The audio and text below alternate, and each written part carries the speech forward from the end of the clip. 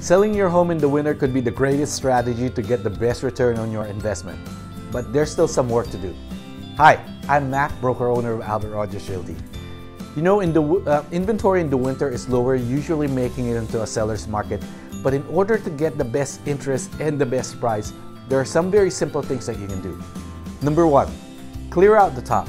Cleaning your gutters and clearing your roof are simple things that protect the house in the winter and helps demonstrate to prospective buyers how you have cared for your home.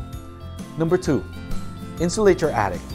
Walking into a chilly home is not appealing to buyers. If the attic is not insulated or if insulation needs touch-up, do it. It's a quick fix. It helps both in the winter and in the summer months and could add more value to your home.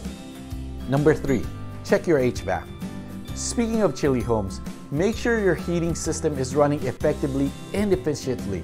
Not only will buyers be partial to a home that's been properly maintained, but the home inspector will be checking on it too. Number four, prepare your plumbing. You know, in the cold winter months, our pipes are exposed to the elements. Make sure any exterior faucets are shut off or sealed and wrap any exterior pipes with proper insulation to prevent it from freezing or bursting. The last thing you need when showing your home for sale is a plumbing problem. Number five, check your chimney.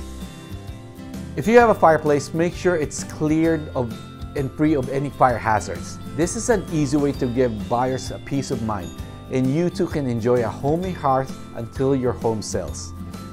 For more tips and tricks, be sure to reach out to me. I love being a resource and setting up my clients for success. I'm Mac with Albert Rogers Realty. I will see you at my next open house. Have a great day.